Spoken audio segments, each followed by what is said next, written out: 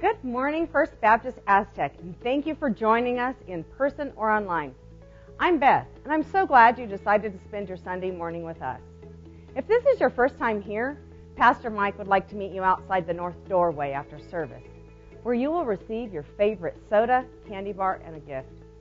Before we get started with worship, here's some things happening at First Baptist Aztec. Our next quarterly business meeting is this afternoon at 4 p.m. You will hear some of what God has been doing and how your church family has joined him in his kingdom work through ministry reports and updates. Hope to see you there. Now, before we go any further, I don't want the language arts department to get ahead of me. So, the math department wants you to know that quarterly,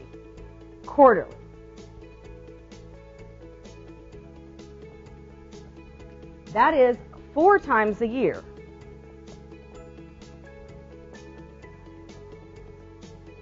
Now, quarterly doesn't have to mean per year. It can mean per week. A quarter isn't $1, so there's only 1 out of 4 in $1. Now, here's what you need to know, and this is really cool, so watch. Everybody should know what that is. That's a division symbol. When you divide, I don't know if you knew that these dots actually represent something.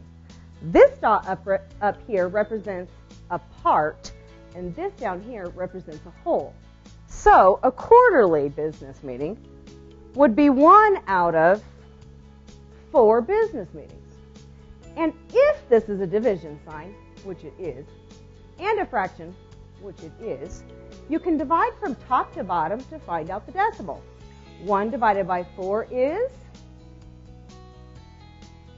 I hope you said it, 0.25, which is exactly the same as a quarter. Melvina Cox will be leading a Bible study Monday mornings from 10 o'clock to 11:30 a.m., starting Monday, January 24th, on learning to pray for your husbands. Wives, join Melvina in submitting your hearts in prayer for your husband, for the Father to move in your life, and for your husband's hearts.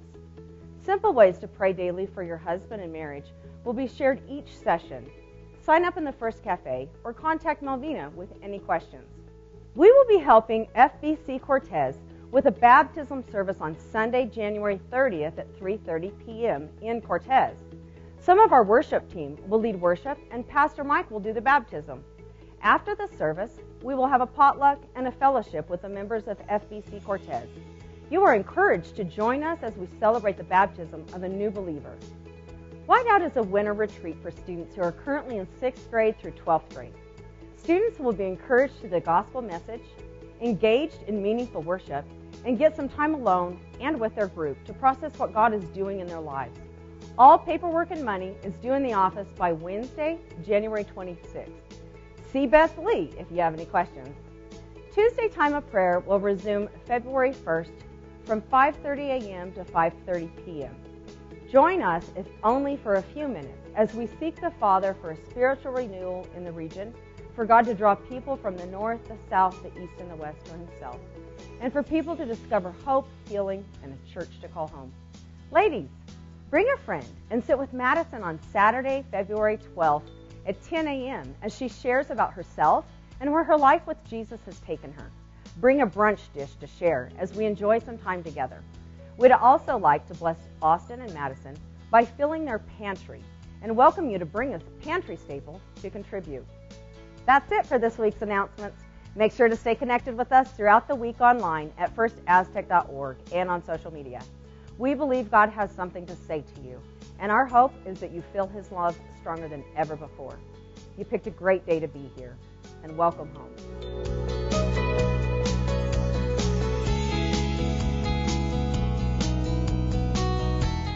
Morning.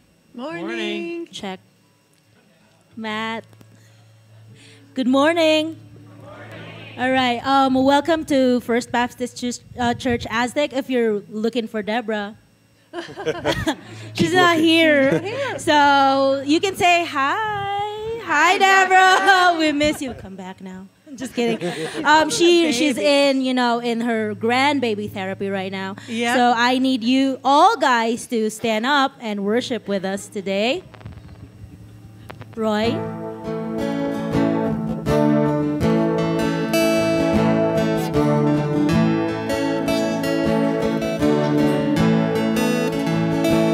You've been walking the same old road for miles and miles. You've been hearing the same old voice tell the same old lies. If you're trying to fill the same old holes inside, there's a better life. There's a better life. If you got pain, he's a pain taker. Feel lost, he's a way maker. If you need freedom and saving, he's a prison shaking savior. If you got chains, he's a chain breaker. We've all searched for the light of day and the dead of night. We've all found ourselves worn out from the same old fight. We've all run to things we know that just ain't right. When there's a better life, there's a better life. If you got pain, he's a pain taker. If you feel lost, he's a way maker. You need freedom to save it. He's a prison shaking savior. If you got chains, he's a chain breaker. If you believe it, if you receive it, if you can feel it, somebody testify. If you believe it, if you receive it, you can feel it, somebody testify. If you got pain, he's a pain taker. If you feel lost, he's a way maker. If you need freedom to save it, he's a prison shaking savior. If you got chains, he's a chain breaker. If you got pain, he's a pain taker. If you feel lost, he's a way maker. If you need freedom or saving, he's a prison shaking savior. If you got chains, he's a chain breaker. If you need freedom or saving, he's a prison shaking savior. If you got chains, he's a chain breaker.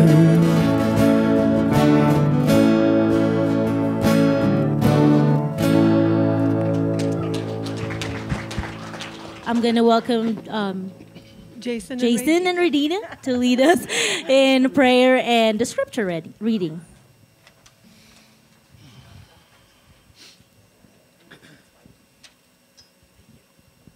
All right, so we're going to be in Colossians chapter 3, starting in verse 1. Nice. All right.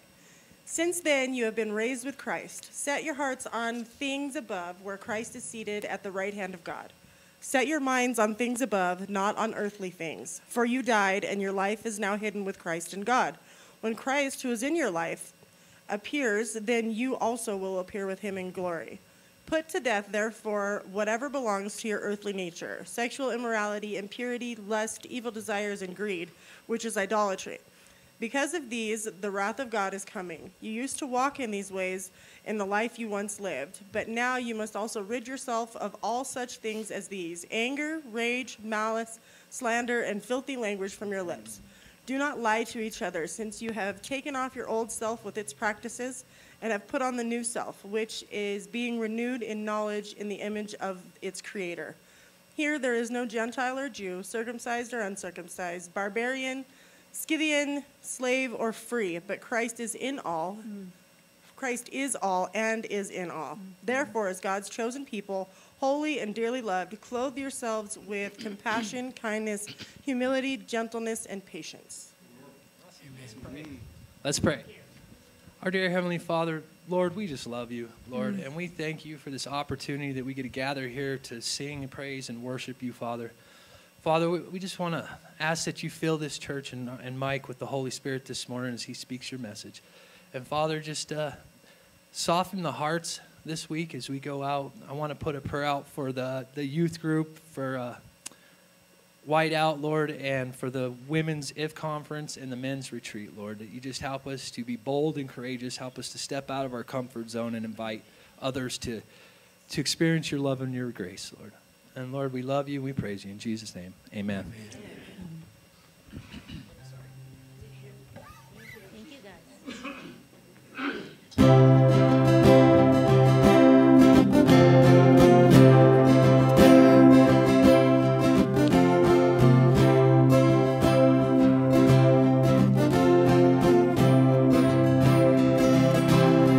I searched the world, but it couldn't fill me. Man's empty brains and treasures the faith are never enough. Then you came along and put me back together,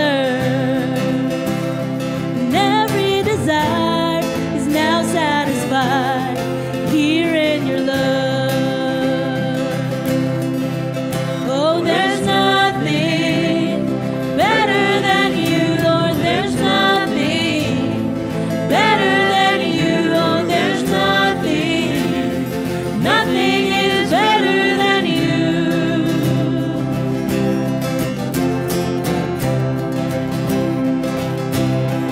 I'm not afraid to show you my weakness, my failures and flaws. Lord, you've seen them all. You still call me friend. 'Cause the God of the mountain is the God of the valley. There's not a place your mercy and grace won't find me again. Oh, there's nothing better than you, Lord. There's nothing better than you. Oh, there's nothing is better than you. Oh, there's nothing better than you. There's nothing better than you, Lord. There's nothing is better than you. You turn mourning to dancing. You give beauty for ashes. You turn shame into glory. You're the only one who can. You turn mourning to dancing. Sing it, church. You give beauty for ashes. You turn shame into glory. You're the only one who can. Oh, there's nothing better than you. There's nothing better than you, Lord. There's nothing is better than you. Oh, there's nothing better than you, Lord.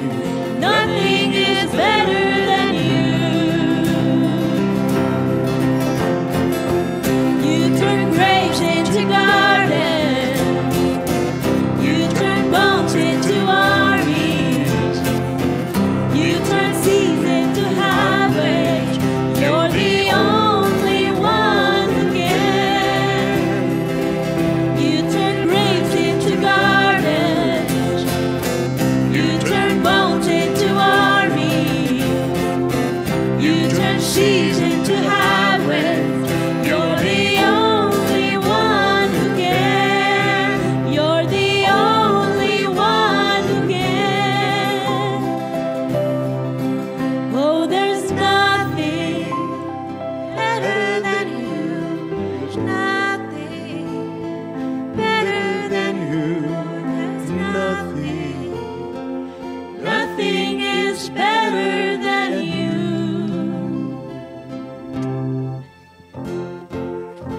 Amen. Amen.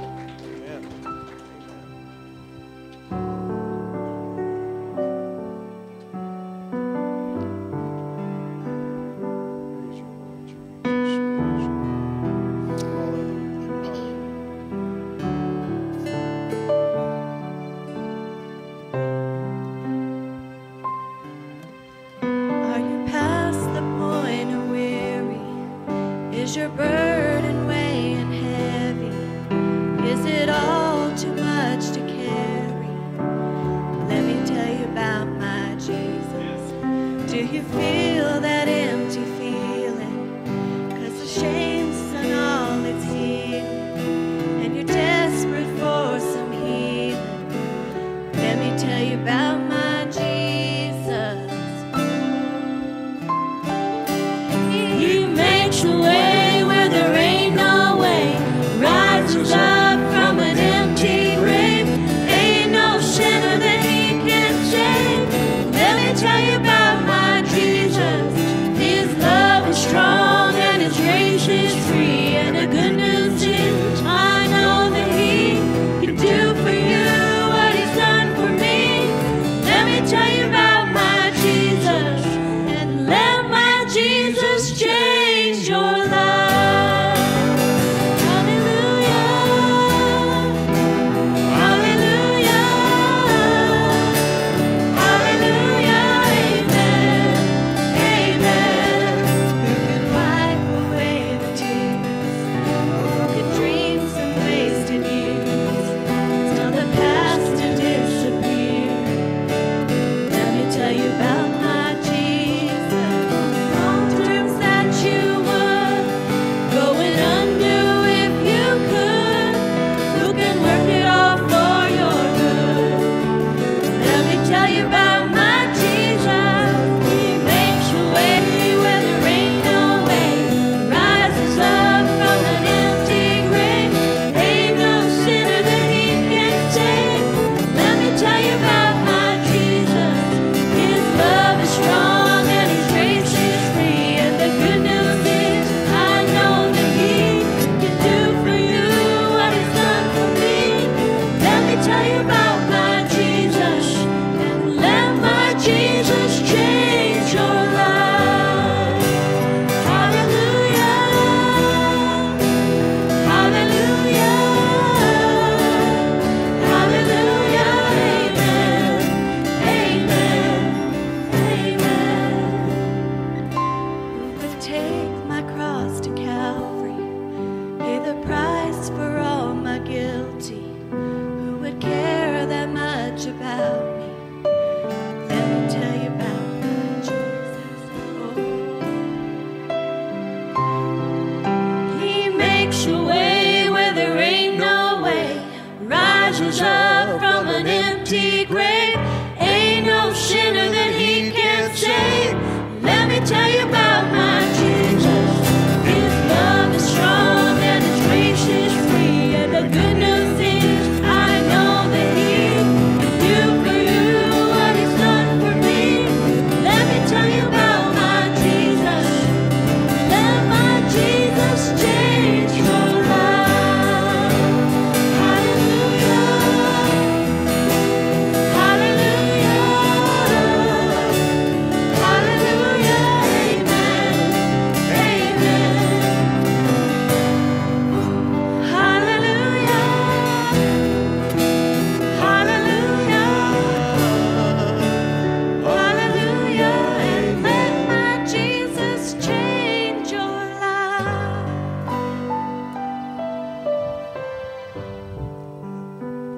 I'm going to ask you a question, and it's probably going to sound like a challenge, and it is, because you've heard it before. Some of your best buds that you used to run with, you know, the pack, they probably ask you, why do you go to that church? Why do you talk about that Jesus dude? See, they don't know better to rever his holy name. But they ask you this in a challenge So my question to you is, well, what's your answer to them? How do you testify? How do you testify about Jesus? Why do you come to this church and sing songs that proclaim, I fall on my knees, but we don't fall on our knees. I raise my hands, but we don't raise our hands. I stand and worship you, God, the creator of all things, but we don't stand.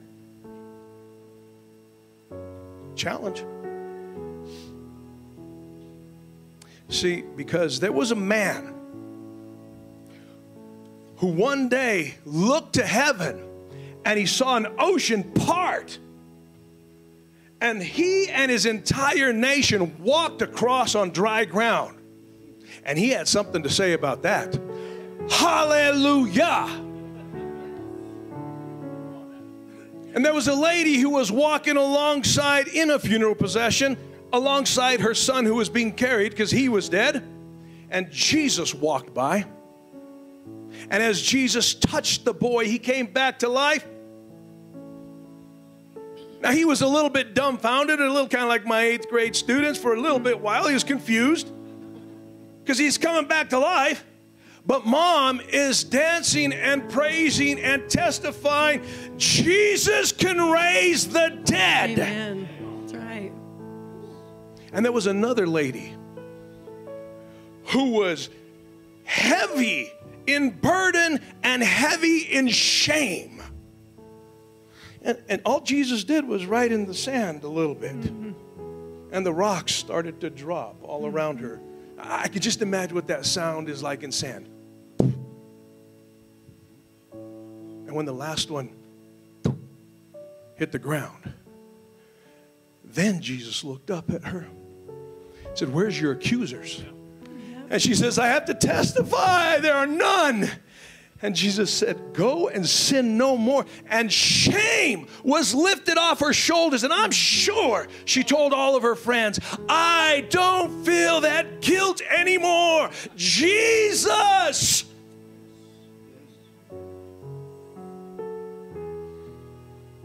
And in this room, there are some who've said that. Because by all statistics, they and their whole family shouldn't even be on this planet anymore.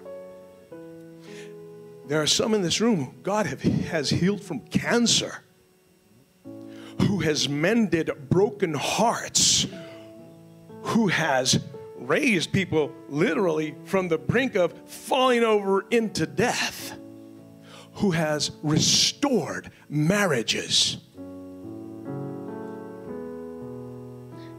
If we can't say hallelujah, then let me challenge you with this. The ones that could praise are the ones that knew Jesus. My best friend Daniel, we had a conversation early this week. Sunday, he told me that he had COVID last Sunday. It's from Amarillo. And so on Monday at 11:15, I'm going to give it to you just the way it is here in the text. At 11:15 in the morning, I texted him. I told him, praying you all are healing well. Keep me posted. And he called me almost immediately, and we talked for a good while. And he was having a hard time speaking. And I told him, just hold it, Daniel. And here's what you need to know about Daniel. He and I would often talk. And when we talked, it was always about the Lord. Yeah, we sat over some food and enjoyed and and nod the food and talked about different things and the climate and the weather and politics. But it always came back to the Lord. And Daniel always had this saying, God is good. And I've got to tell you, when he would say that, because I would say it as well. I said, yes, God is good. But when he would say it to me, and this is what friends should do for friends in testimony, it was like the Holy Spirit was moving through me when he would say those words. Because he knew God. He knows Jesus. And so we prayed. I said, Daniel, rest and let the doctors take care of you as best as they can. He says, I'm kind of comfortable. I said, but just rest. And later that night, 7 o'clock on Monday night, I texted him. I said, when I went through COVID last year, some of you have heard this, I let myself fall into God's hands, and here's what came of it. And I titled it, This I Know. 5 points. I said, 1, I know that God is God. 2, I know that God is a good God. 3, I know that God loves me.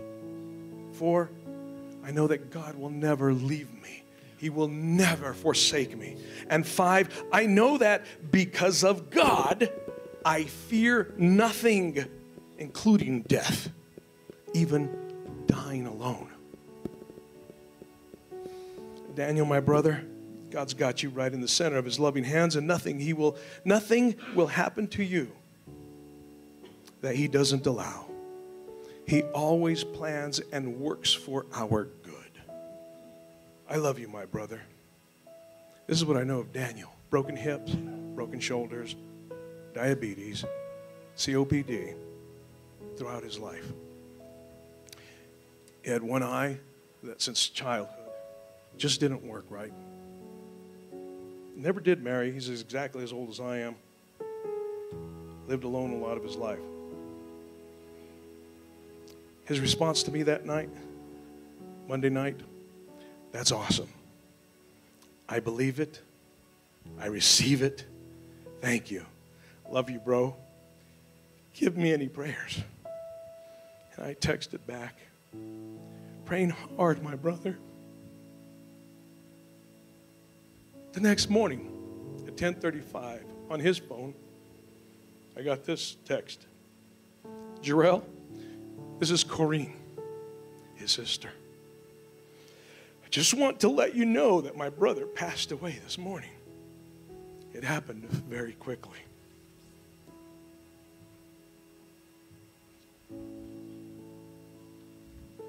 Daniel is before the Father. But before he left, he got on his knees and he worshiped God. Before he left, he raised his hands to God. And now he sees Jesus face to face. Praise God. And I'm testifying, because he can't be here, that God is good. And if he's good, shouldn't we raise our voice to him in praise? Shouldn't we give him all the glory from our bottom of our hearts? Oh, that we would be shamed to praise any sport or anything else in this life more than we praise God. Let us praise him this morning. Because you see, when your friends ask you, why do you go there? You know what they're really saying?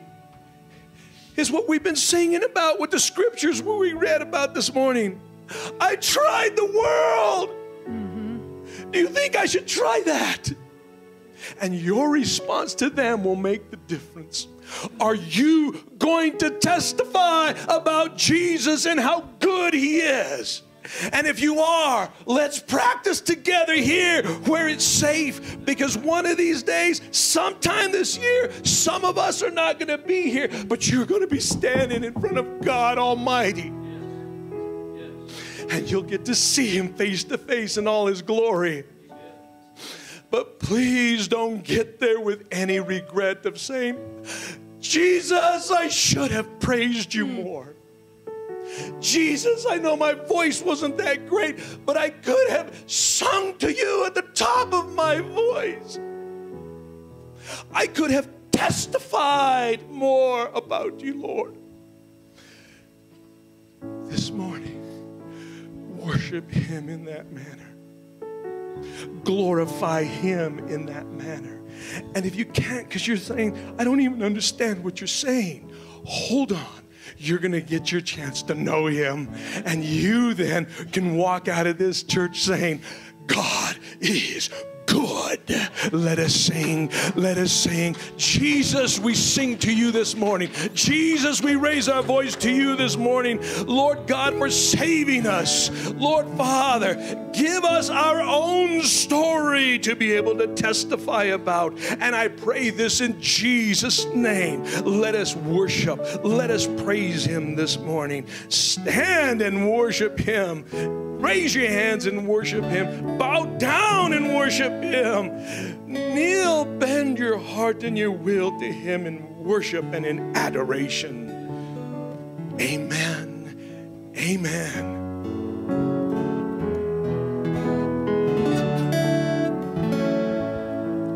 Let the King of my heart be the mountain where I run, the fountain I drink from.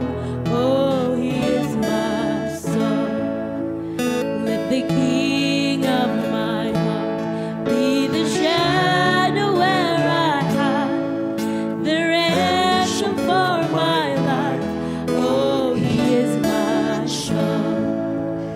Let the King of my heart be the mountain where I run, the fountain I drink from. Oh, he is my song. Let the King of my heart be the shadow where I hide, the ransom for my life. Oh, he is my song. You are good, you're good. Oh, you are good, you're good. Oh, you are good, you're good. He's been Oh, good to you. Sing it. you are good, you're good. Oh, let the King of my heart be the wind inside my sails, the anchor in my waves. Oh, he is my song. Let the King of my heart be the fire inside my veins, the echo of my days. Oh, he is my song. You are good, you're good. Oh, you are good, you're good. Oh, you are good. Yes, you are. You're good. Oh, you are good. You're good. That's why we praise you. Oh,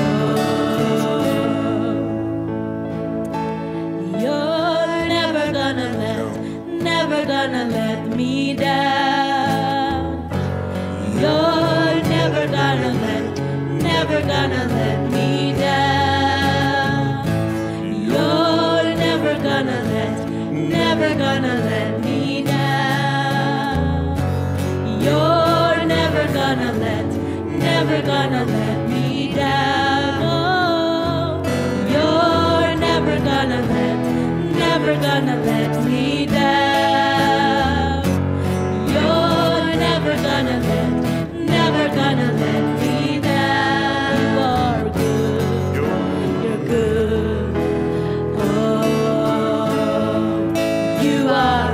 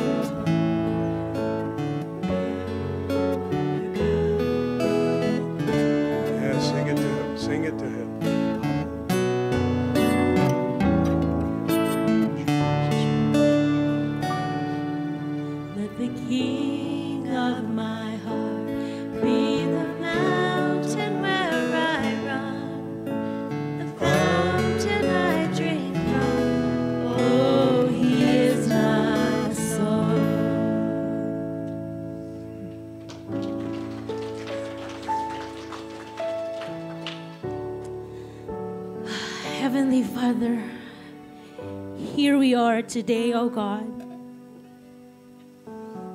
with everything that we have, Jesus.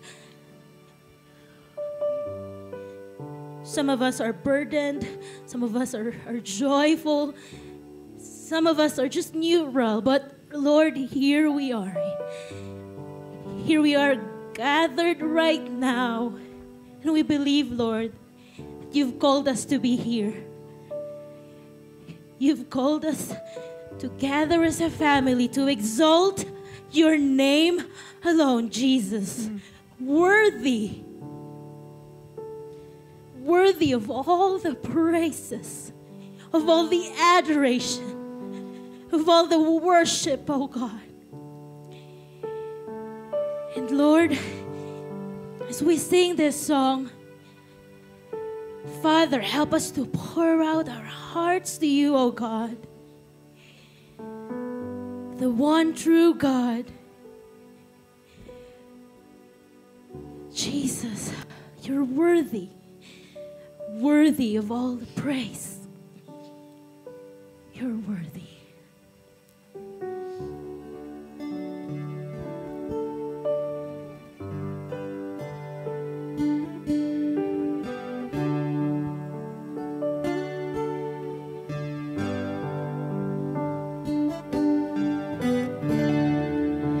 Worthy of every song we could ever sing. Worthy of all the praise we could ever bring. Worthy of every breath we could ever breathe. We live for you.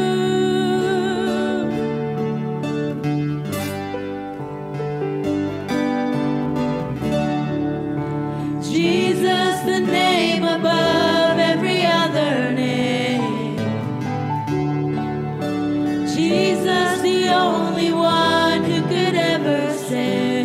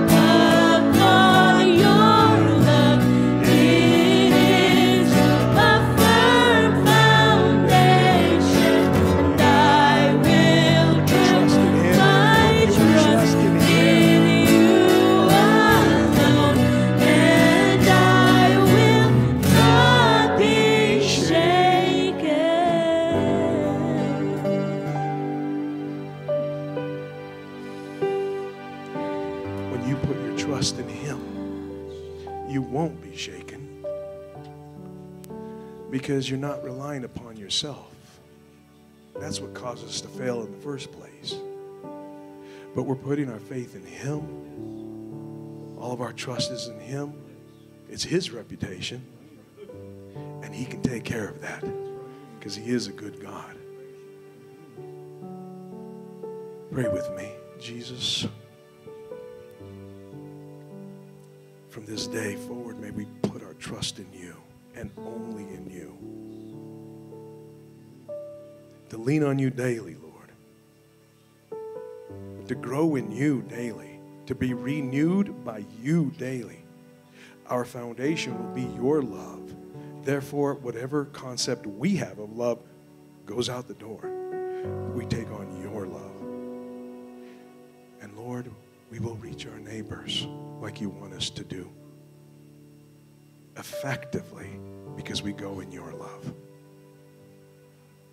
Teach us daily, Lord God, to trust in You. Amen.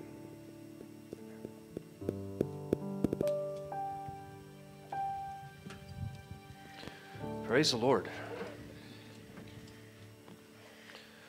The goodness of God.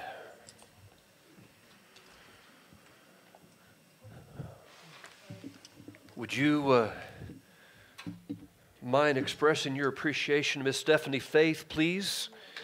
Boy, I appreciate her. Wow. It is amazing. Miss Deborah is off, I don't know, licking grandbabies, you know, smothering them with kisses and love and all that stuff. And so I really appreciate a team like we have that can just continue on and go, Deborah who? I mean, that's just and just keep pressing straight on. And so and so we really appreciate you as a team. Thank you, Miss Stephanie Faith. And yes, Miss Deborah, we do miss you and we love you. But you don't expect not to receive a hard time. So thank you, church, for being here, worshiping the Almighty King this morning. Thank you. Today, as we dive back into the book of James, we restart this series with a message titled, How Not to Be Embarrassed About Your Relationship with Jesus. You can see it on the screen. How not to be embarrassed about your relationship with Jesus. Please open your Bibles with me to the book of James, chapter 1,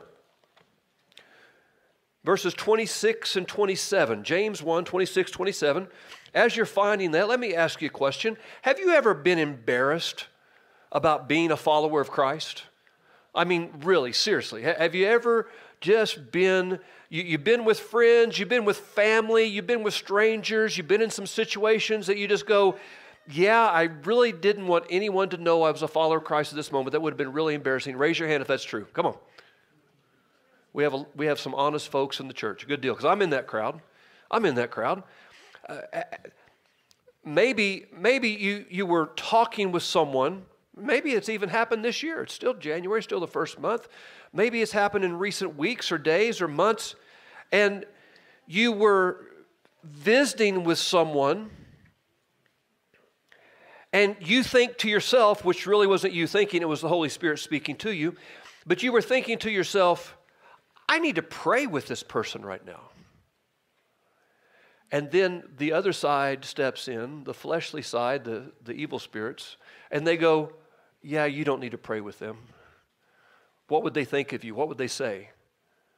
They're going to think you're weird. Matter of fact, if you volunteer to pray with them right now, it's going to turn them off. And all of a sudden you become embarrassed that you actually even wanted to pray with someone. You been there? I've been there. It's that tension, it's that struggle. Maybe witnessing, maybe inviting someone to Sunday school. You're talking to someone and you're like, man, they would be perfect for me to invite to a Sunday school class or a Wednesday night class or a Sunday night class or to worship service. And then all of a sudden you go, but what would they think?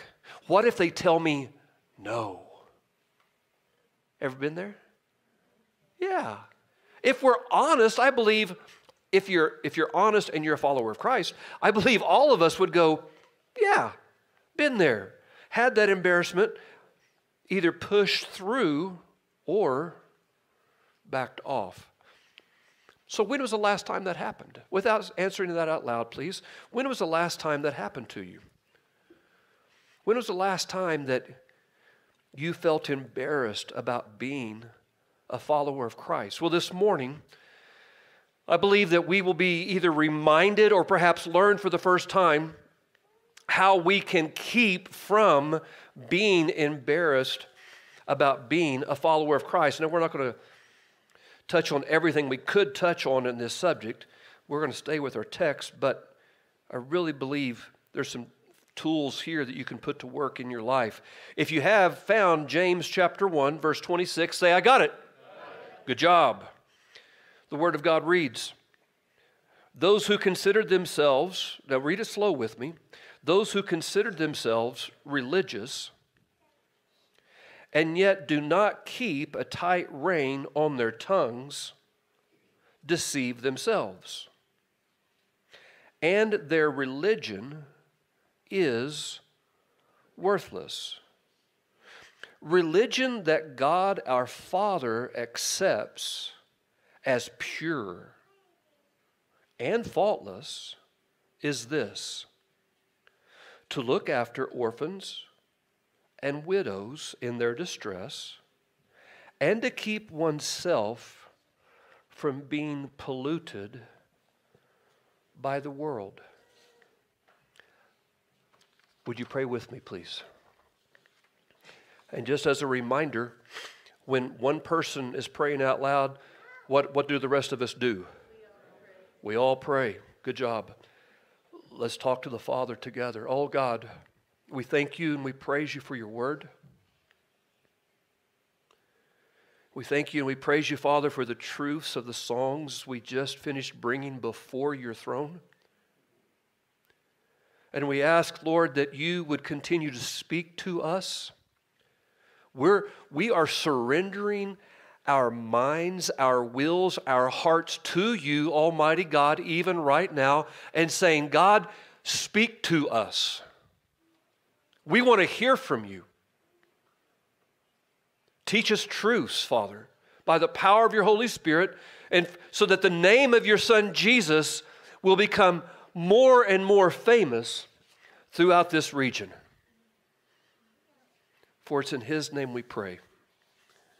Amen. So the text says, those who consider themselves religious. Well, you're here on a Sunday morning, you just finished Sunday school, and you're here in big church. You might label yourself as religious. You might, and that's okay. That's not a bad thing. But I want us to understand we can be religious about all sorts of stuff. We can be religious about, well, it's football season. We can be religious about football. Matter of fact, we can be religious about a certain team in football. We can be so religious that we do not want to miss a game. We don't want to miss a minute of any game. It is so important because why? It is our religion. We religiously follow a team. We religiously follow a sport.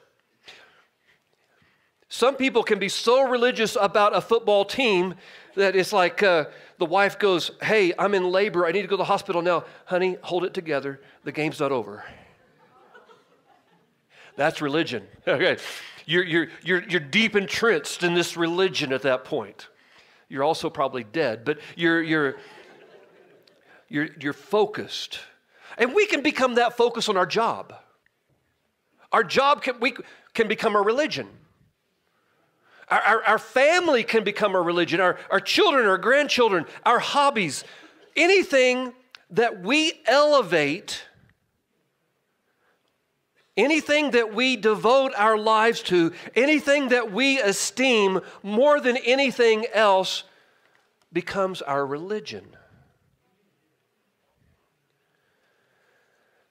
And it's like from time to time we look inside of our heart and we go, God, I need you to step off of my throne because I need this to take your place for a little while. Now, some of us might find that offensive. We'll go, I would never do that. Well, but we do it. We do it. Our religion reflects who we are and whose we are. Some people in sports, when it comes to sports, some people are mere fans. In other words, they only follow that team as long as they're winning. You know anybody like that? Baseball, football, basketball, surely not tennis, right? I mean, that's just like a boing, boing, boing, boing.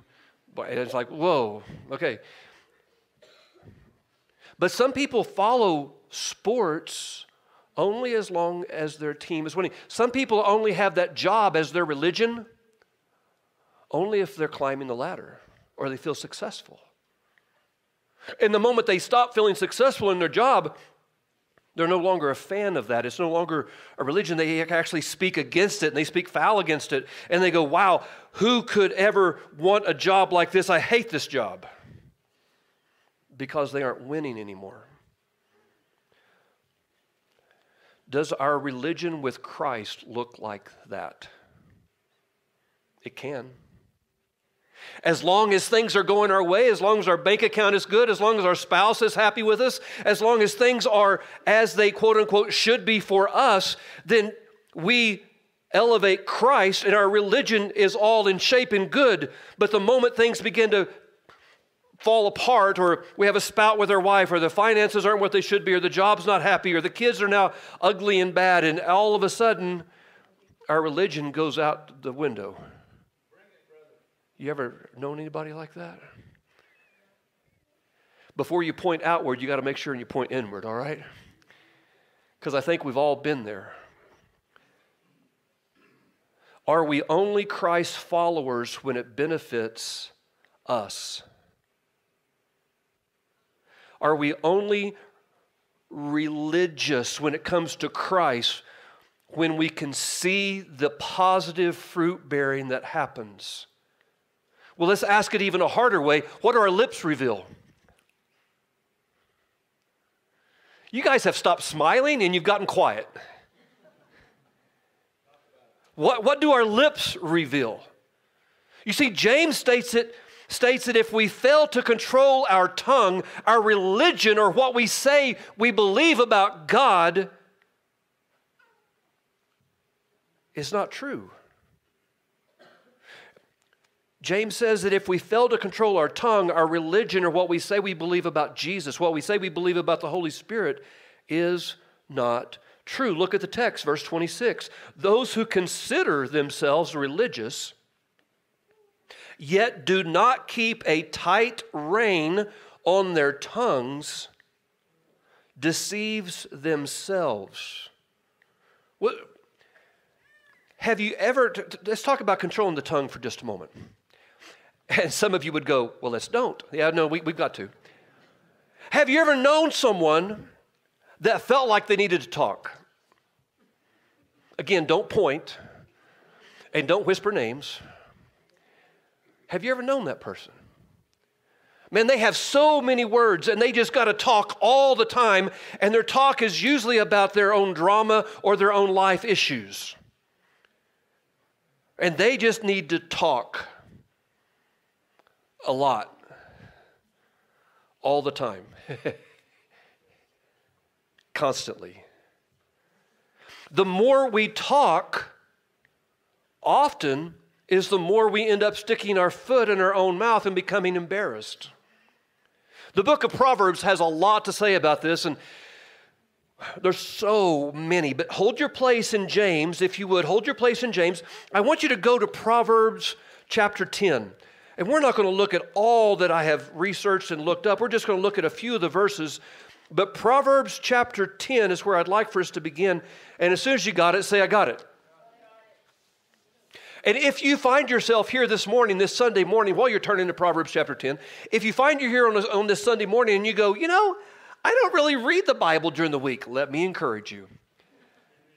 Read the book of Proverbs. You say, well, how do I start? Where do I go? Today's date is the 23rd. Double check myself. It's the 23rd. So this afternoon, when you're at home or tonight before you go to sleep, whatever, you would open your Bible and you'd read Proverbs 23. Next tomorrow, you'd read Proverbs 24, and the day goes on. And every day, there's 31 Proverbs, and on the months there aren't 31 days, just those other books, just don't worry about them. Just go back to day 1 on February 1 and continue that process. It's a great way to read the Word of God. It works, and God will speak to you. Proverbs chapter 10, verse 18. Do you got it? That's still not really strong, guys. Proverbs 10, verse 18. Here's what the Word of God reads. Whoever conceals hatred with lying lips and spreads slander is a what? Ouch. You see how the tongue is involved in all that? Verse 19. Sin is not ended by multiplying words. Isn't that funny? Now don't skim past that. Sin is not ended. In other words, sin is actually multiplied. If you read what he's saying, sin is actually multiplied with our many words. The more we speak, the more sin's going to happen. But the prudent hold their what, church? But the prudent hold their tongues. The tongue, verse 20, the tongue of the righteous is choice silver, but the heart of the wicked is of little value. James is saying James is saying exactly what the Proverbs is saying to us. Our tongue reveals what's in the heart. Verse 21, the lips of the righteous nourish many, but fools die for lack of sense. My dad used to say something along this line when I was a little boy, and I was a very rambunctious little boy. I'm so much calmer today than I used to be, trust me. When I was a little boy, my dad would say something like this, Michael, if you keep your mouth shut, people will think you're smart. That'd usually be followed by a Gibbs slap with that English, right on the back of the head or the seat of the pants, whichever is needed at the time, right? Just boom. Michael, yes. Proverbs 11, verse 9. So scroll your fingers down just a little bit further. Proverbs 11, verse 9. With their mouths the godless destroy their neighbors, but through knowledge the righteous escape. Scroll down to verse 12, 9:12, Proverbs 9:12. Whoever derides their neighbor has no sense, but the one who has understanding, what do they do with their tongue? They hold it. If we could just stay in Proverbs and read only the Proverbs, the verses that have to do with the tongue, we would be here for a very long time. The Proverbs is full of it. And guess what it says time and time and time again? Shh, don't talk. You can walk around with your mouth shut and make people think you're really smart, or you can open it up and, yeah. And there's so many more Proverbs that we could go to, but controlling our tongue also means controlling what our heart focuses on. My friends, if we fail to control what we focus on, we are deceiving ourselves. And we end up being embarrassed about Jesus. You see, oftentimes the reason we're embarrassed to invite someone to Sunday school, oftentimes the reason we're embarrassed to invite someone to a Sunday night or a Wednesday night study or invite them to worship with us is because what our mouth has said in other instances. And we take that and the enemy uses that in our brain and in our heart because we go, how can I invite them to worship with me when I've talked like this? How can I invite them to a Sunday school class or a discipleship class? I would be embarrassed. Jesus teaches us, and we're going to turn there to Matthew chapter 12. Turn there with me if you would. Matthew chapter 12, verse 33. Jesus teaches us that out of the overflow of the heart, the mouth speaks. Another way to word that is, the heart is the motor of the tongue. And that just hit me. Somebody write that down for me because that's really good. The heart is the motor of the tongue. Matthew chapter 12, verse 33. If you got it, say, I got it. 33. Matthew 12, verse 33. The Word of God reads, make a tree good, and its fruit will be good. Or make a tree bad, and its fruit will be bad. For a tree is recognized by its fruit. Now, church, this is what James is saying to us. In James chapter 1, that's what James is saying to us. Your tongue reveals what's inside of you. It reveals your religion. That's what James is saying to us. Look what Jesus says, verse 34. You brood of vipers, how can you who are evil say anything good? For the mouth speaks what the heart is full of. If you really want to fix your tongue, fill your heart with Jesus. Fill your heart with the Word of God. Fill your heart by being around other Christians, other Christ followers that are eagerly and hungrily pursuing a deeper relationship with Him. Your heart will be filled with the things of God, not the things of the world, and the fruit of that will be seen by your lips.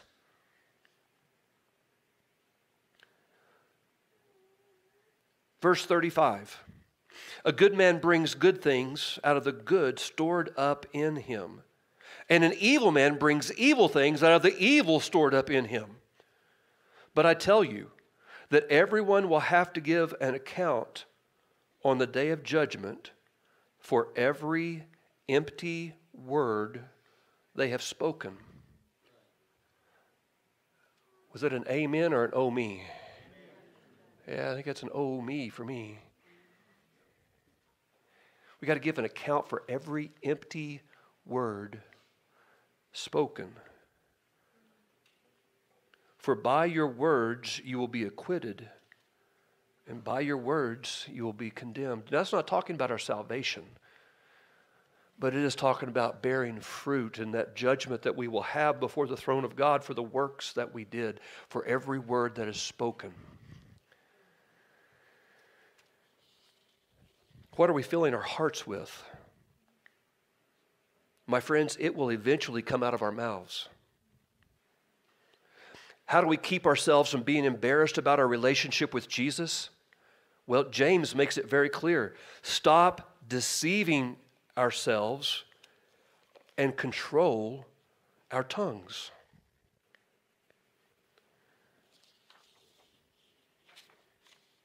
Second, James tells us, keep our relationship with God pure and faultless. Look at it. Religion that God our Father accepts as pure and faultless. My friends, we should strive to do this. The question is, do we strive? Seriously, it's a great question. Do we strive to keep our religion pure and faultless? Like gold that has been purified, the dross goes to the top and the good stuff's at the bottom, and they scoop that bad stuff off, so what you have left is pure gold. Do we strive to live a life that is pure and faultless, or does it ever even cross our minds? Other than on Sunday morning, of course. Because on Sunday morning is when the answer is God, Jesus, Holy Spirit. That's the answer, right? That's the safe Sunday school answer. If you go to Sunday school and your teacher asks a question, you can say God. You will not be wrong. You might be able to say Jesus or the Holy Spirit and not be wrong too, because they're kind of one, they're hard to separate. But I digress. Keep our relationship with God pure and faultless. Simply put is this: when you and I do not live out what we say we believe, our words become empty. When we do not live out what we say we believe, our words become hollow. They have no depth. And our witness before others becomes worthless. We need to strive to make our words match what we say and believe about several things. I've got a few listed here. The first one, strive to make our words match what we say we believe about the sovereignty of God. Jarrell did that a while ago. Lost a close friend. He's in heaven. Didn't lose him. He knows exactly where he's at. He's not lost. Isn't that a weird statement? I'm sorry for your loss. Well, you don't know where they're at? I know where they're at. They're in heaven. They're not lost. I'll get to see him one day. I'm going there. You want to go with me? Trust what we say we believe about the sovereignty of God. What does that mean, sovereignty of God? That God is holy, God is just, God is all-knowing, God is all-seeing, God is everywhere. There's nothing that escapes God's grasp. Do our words match what we say we believe?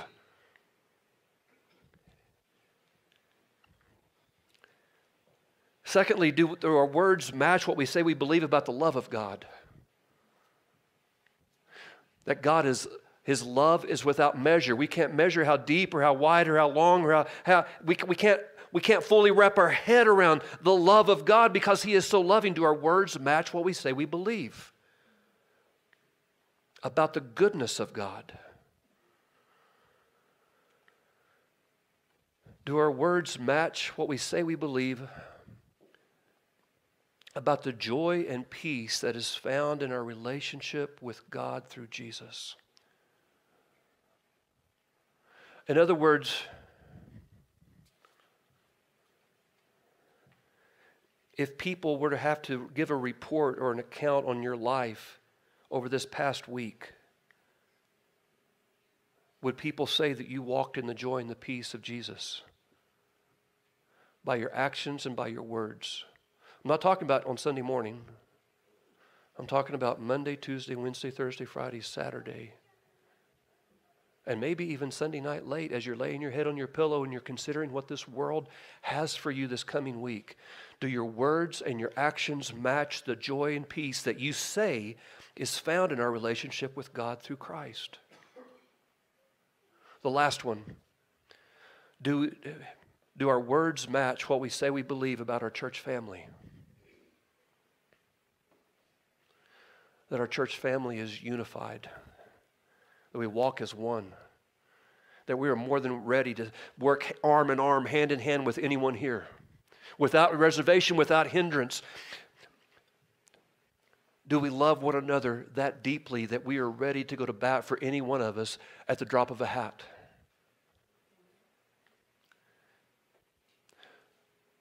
Do our words and actions match what we say we believe about our church family? You see, if not, our religion is worthless. Let's keep pressing. We need to put our religion to work. What we say and what we believe about God must be put to work. We need to, we must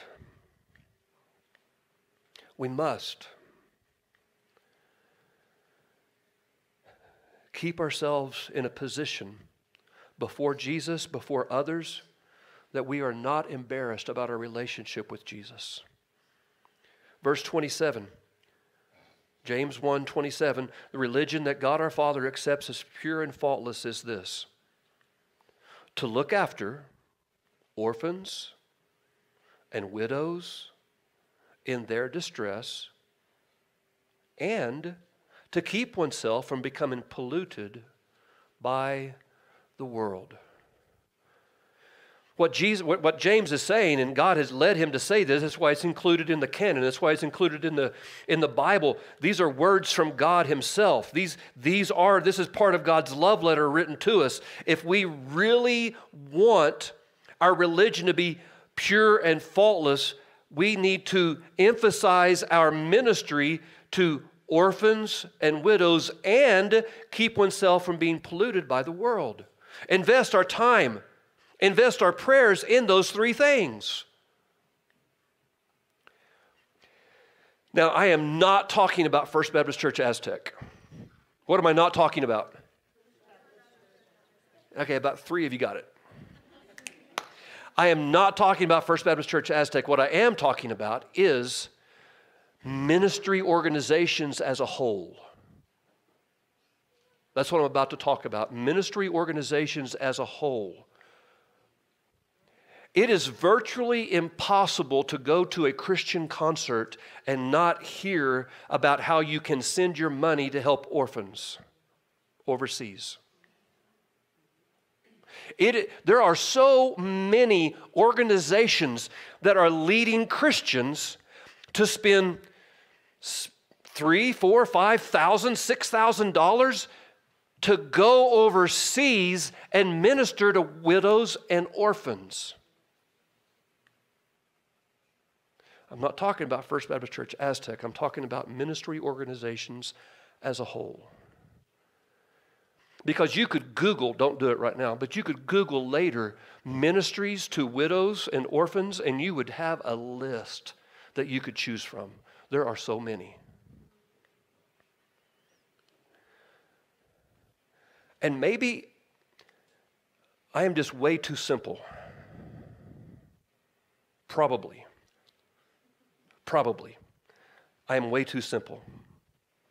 But I believe I could walk out that door, take a right, stop, get a cup of coffee, and then go out the door and walk down the street in just about any direction from our church and find widows and modern day cultural orphans.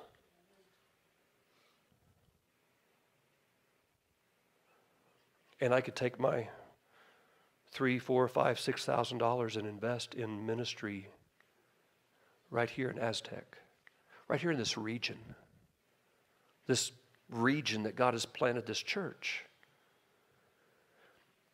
As a church, we are reaching out to many modern day orphans. Now follow me, stay with me. In our culture today, there are many orphans all around us. Some of these orphans have one parent in the home. Some of these orphans have 2 parents in the home. And yet they have no real mom or dad. They have no real parental figure in their life. They have no structure. Now, I am not coming down on those parents. Please hear me carefully.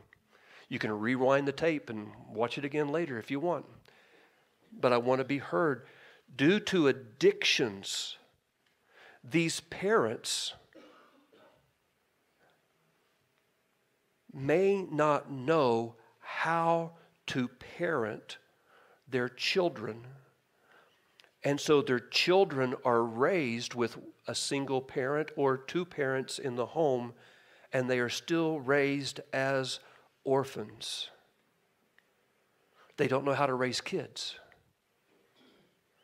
This does not make them bad people.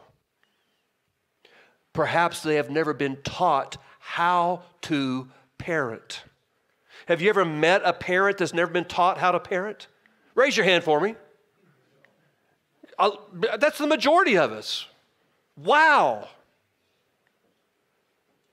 It doesn't make them bad people. It makes them a word in the English language that is used in derogatory ways, but it shouldn't be, because what it means is unlearned, and that word is ignorant. They are ignorant because they've never been taught how to be a parent, how to raise children. Their parents may have not known how to raise kids. And so then we're dealing with a third generation of a mom and dad that had kids, biologically possible, and still not be able to parent. And then these passed on exactly what they knew, which was nothing about parenting. Now all of a sudden you've got 3 generations in a community and they're going, we don't know any better, we don't know what to do. And you've got 3 generations of orphans, cultural, modern day orphans that are right here in our region. You and I make a difference in their lives as we reach out to them. We have some in our church. This very week, we will have some modern day orphans in our church. I state that, and I state that as a declaration because we have them every week. We do. God has entrusted this church with modern day cultural orphans. And we must accept them and we must love them. When they come in on Wednesday nights, when they come in for Sunday school on Sunday morning, when they come in for worship on Sunday morning, when they come in for discipleship on Sunday evenings, as a church, we have this huge opportunity that God has given us. And we do one of 2 things. We either go, yeah, too much work for me, I'm going to go over here where it's easy. Or we say, you know, I don't know that student, child, kindergarten through 12th grade. I don't know that person. I'm going to stop and say hi to them, find out their name. Every one of us could do that. And share with them my name. Ask them the simple questions. Have you been attending here long? First time I've got to meet you. And we show them acceptance and we show them love as we do that. My friends, God continues to entrust us with people that have never been churched before. They do not have the same mores, they do not have the same values, they don't have the same boundaries that perhaps you were raised with. Some of our students have mom and dads that are followers of Christ. Hallelujah! Some of our students have that. And they're already, some of our students are already saved. And if that's you, and you're a 1st through 12th grader, and you're here in this room right now, I'm going to tell you something. So listen very carefully, please. This is your pastor loving on you and talking to you, Zach Sanders.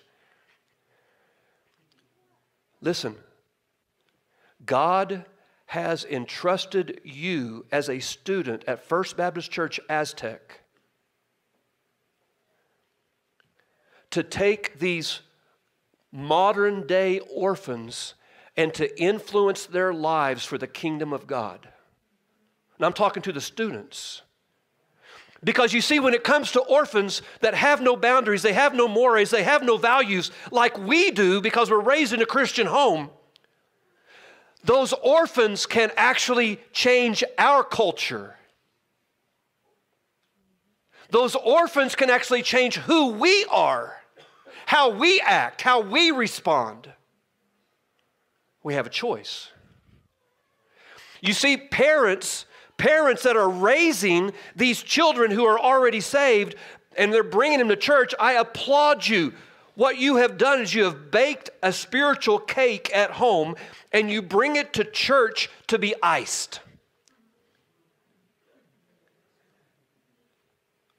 And the icing is the fun part, right? I love the icing. Baking the cake happens at home. All the ingredients to have a healthy child happens at home, not at church, unless you're a spiritual orphan, a modern day orphan, and then we become parental figures who try to do both. At the same time, we impact the parents, trying to reach them for the kingdom of God. You see, God has entrusted us with people all around us. They may not act like us. They may not talk like us. They may not live in a house like us. They may not have the clothes like we have. But God is giving us an opportunity to show them by our example how to live. Do you realize that there are students who feel like GD is just a common word? It's just another verb, adverb, adjective. They were raised with those words being commonplace for them. And if you're offended by your pastor saying the two initials GD in church, you need to get a life. Because we live around people that is a very common phrase. I'm not saying anything that you don't already know. And I'm saying all of this in love. Please hear me. I love you. And I love this church, and I'm glad I'm your pastor. I want us to do what the Bible says, reach the modern day orphans that are all around us. Did you all know that we called a student minister recently? What's his name? Austin Cannon. I'm so excited they're coming. Aren't you?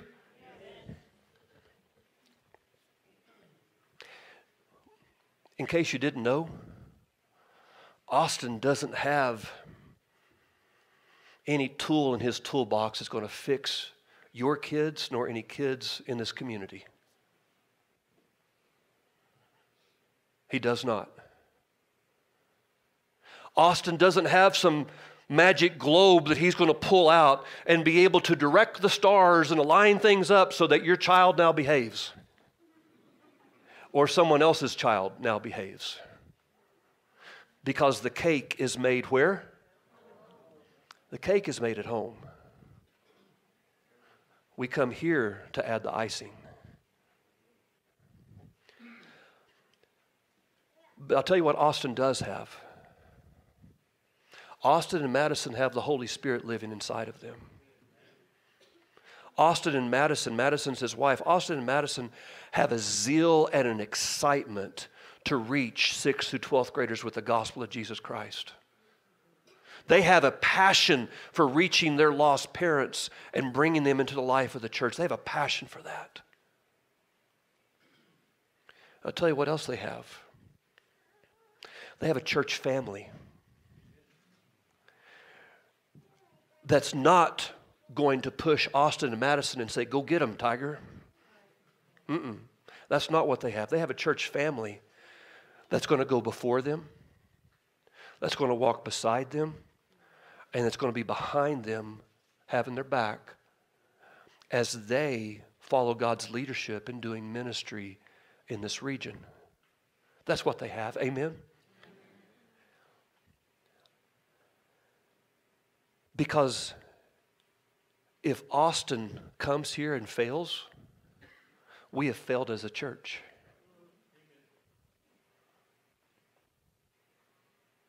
If Austin comes here and succeeds, what happens? As a church, for the glory of the kingdom of God. You see, his success or failure is not really on him. It's on us. Oh, he'll do his part. He'll do his part. He has a loving pastor to help encourage him in that area. But we have to do our part, and that is for every student, and that's for every parent, and that's for every grandparent, and that is for every single that we have in the life of this church. We will all come together and do our part to see wins for the kingdom of God. You see, something that God spoke to me this morning as I drove in, and I wanted to jump out of my car and do a dance, but I didn't. It's too cold. Is my prayer has been a tad wrong. My prayer has been that we would reach this region for the kingdom of God And this is what God said to me this morning as I drove in praying. It's not about reaching them, it's about winning them. And in my heart, there's a difference. You can reach people for a meal. You can reach people for a good time. You win them for the kingdom of God. Now, I want you to turn one more place, and we're wrapping up. 1 Corinthians.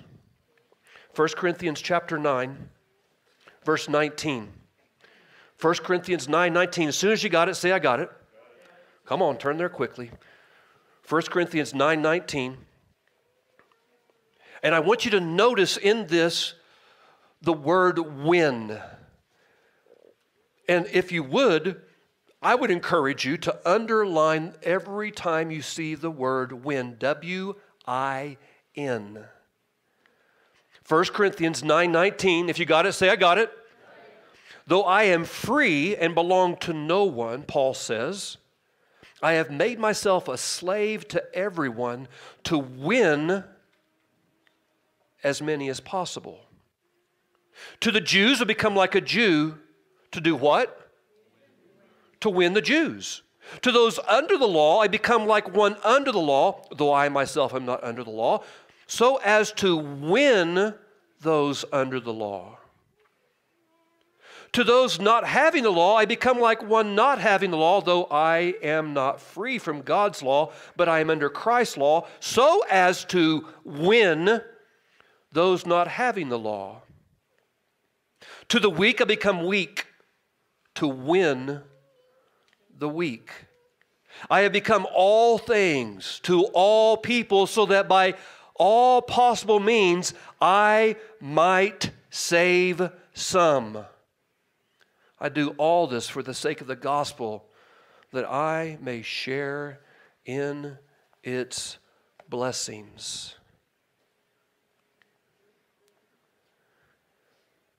Being faithful to what the Father has entrusted us with our religion, with our tongue, with the cultural modern day orphans. And we haven't even touched widows, and we're not going to this morning. Will we be found faithful when Jesus returns? Will we be found faithful with everything that the Father has entrusted to us? Or will we walk around polluted by the world? You see, that's what it says at the end of that. To look after orphans and widows in their distress, and to keep oneself from being polluted by the world.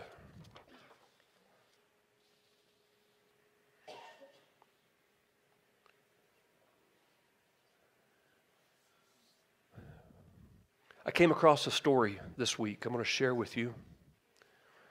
The story goes like this. A well-known professional golfer was playing a tournament with President Gerald Ford, and that would be about the time James Lackey turned 60, I think. So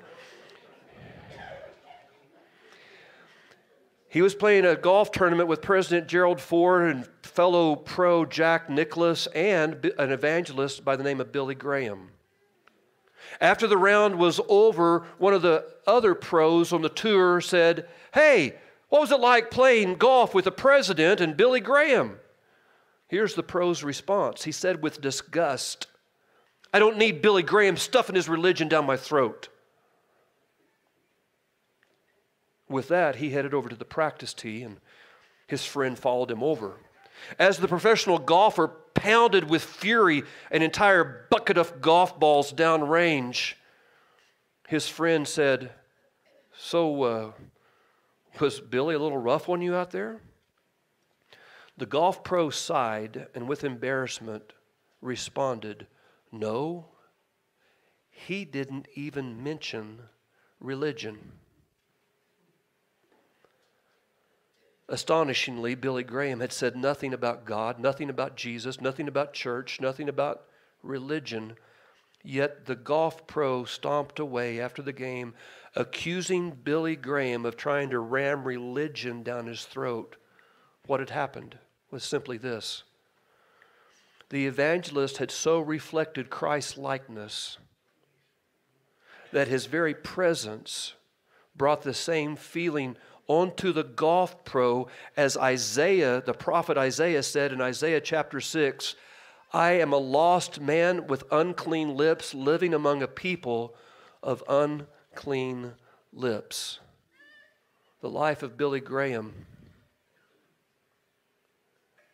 brought the lost pro into the presence of a holy God. There is nothing that Billy Graham had that you and I do not have. We have access to all spiritual gifts through the power of the Holy Spirit. He will give them as He deems right and correct. We have the same Holy Spirit living within us that Billy Graham had living within him. This world-renowned evangelist. He was not embarrassed of his religion. He was not embarrassed about his relationship with Christ, but it was so entrenched, so baked in, if you would, that it just exuded out of him. Would the world say that to be true about us? That just being in your very presence, they feel convicted of their sin because of what the Holy Spirit is doing in you and through you. How not to be embarrassed about our relationship with Jesus? Control your tongue. Value your relationship with God. Strive for it to be faultless. And look at what God has entrusted to us and make certain that we're being a great, not a good, but a great steward of it. Would you bow your heads with me, please?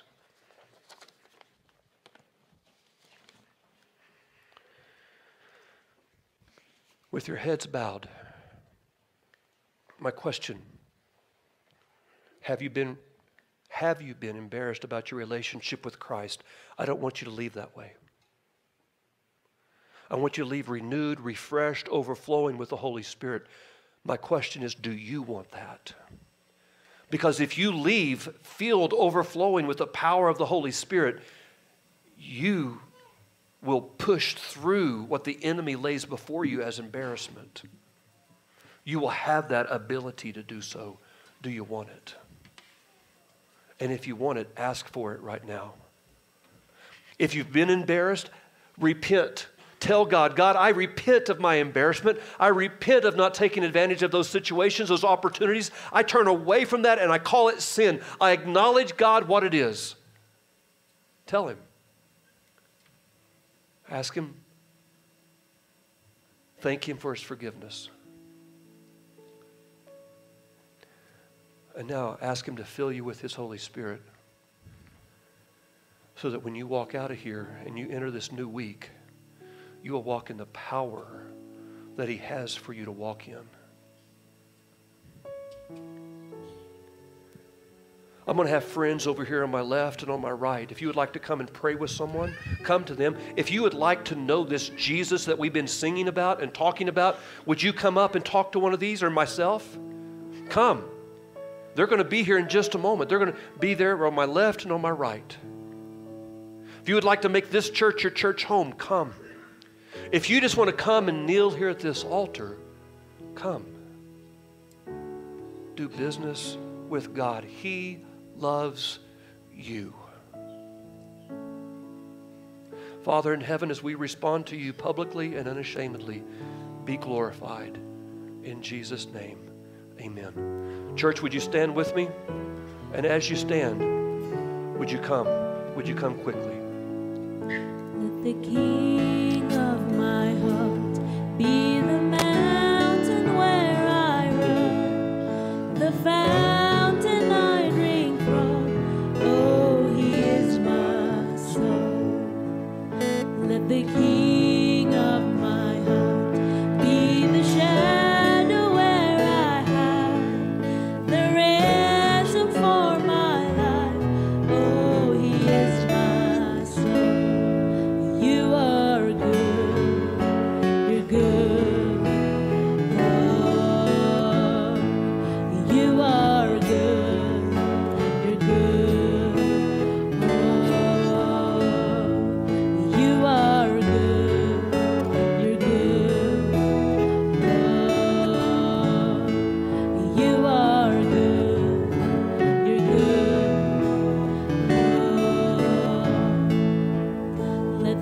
king of my heart, be the wind inside my sails, the anchor in the waves.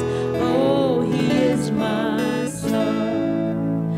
Let the king of my heart be the fire inside my veins, the echo of my days. Oh, he is my song. You are good, you're good.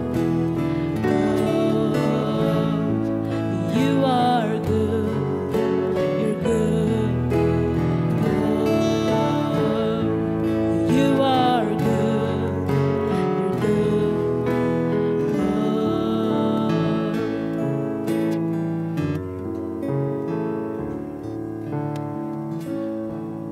Would you bow your heads with me for just a moment? Janelle, would you play for just a moment for me? Church, with your heads bowed, I want you to take just a moment. Think about, consider what the Spirit of God just said to you. What He has spoken to you through this worship service.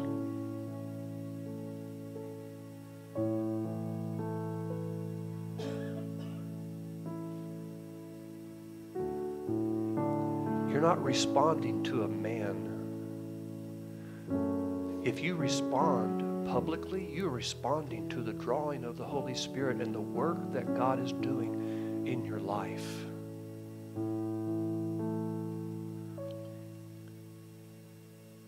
So right now, if you need to pray with someone, you need to ask Christ to come into your life and save you and be the boss of your life, you would like to walk out of here knowing that you've been forgiven of your sins, you would like to join this church and make this church your church home, you're going to follow Christ in baptism, I'm going to ask everybody to keep their heads bowed.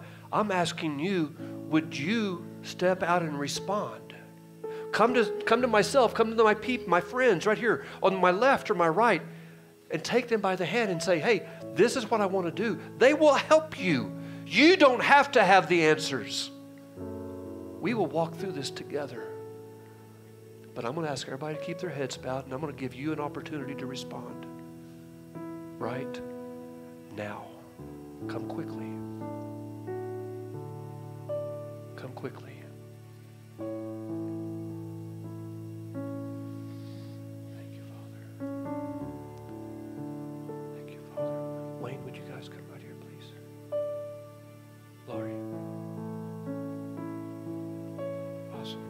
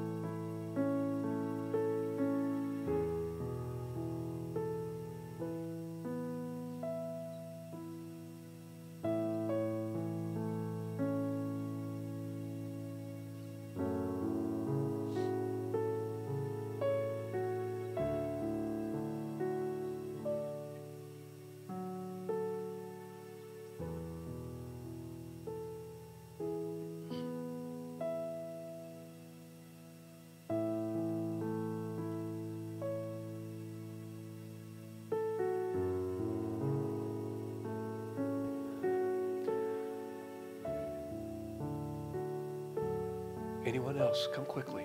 Heads are bowed. People are praying for you. We're waiting on you to step out.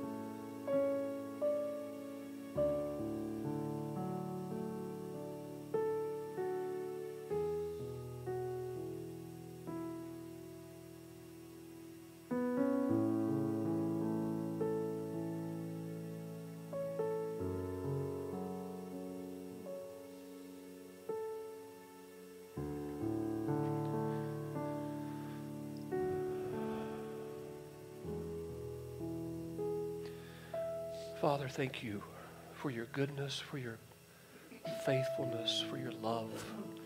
Oh, Father, your love never, ever fails.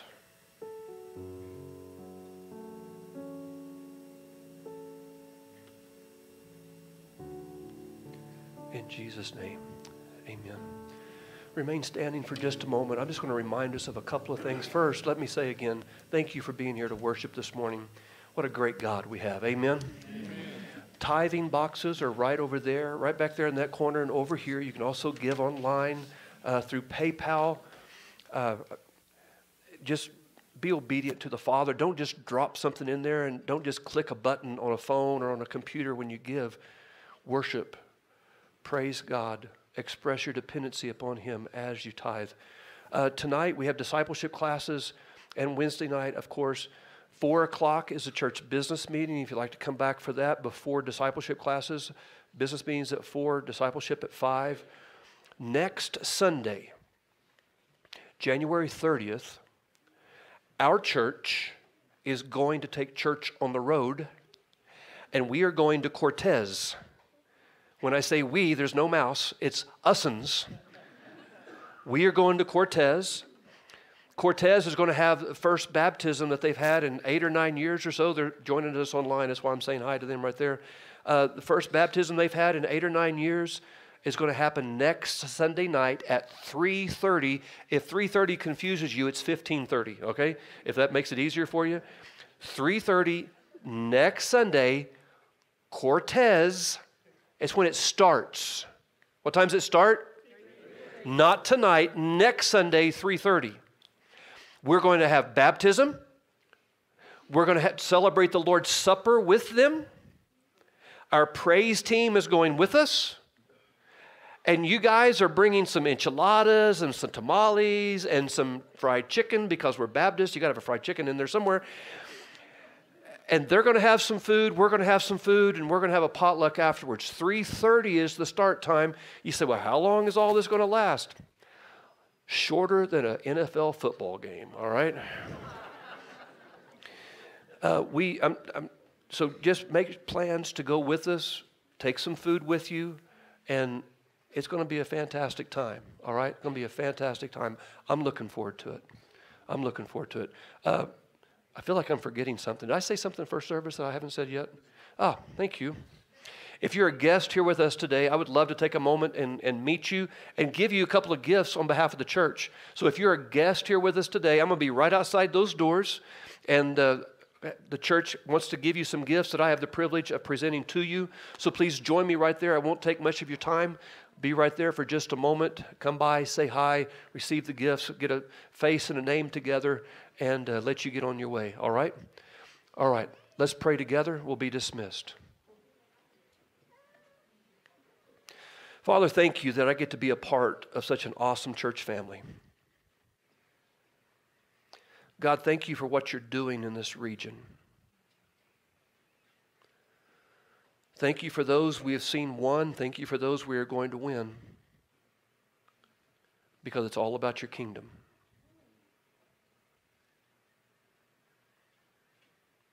May we walk out of here and enter this week not embarrassed, but bold about our relationship with Jesus. For it's in His name we pray. Amen.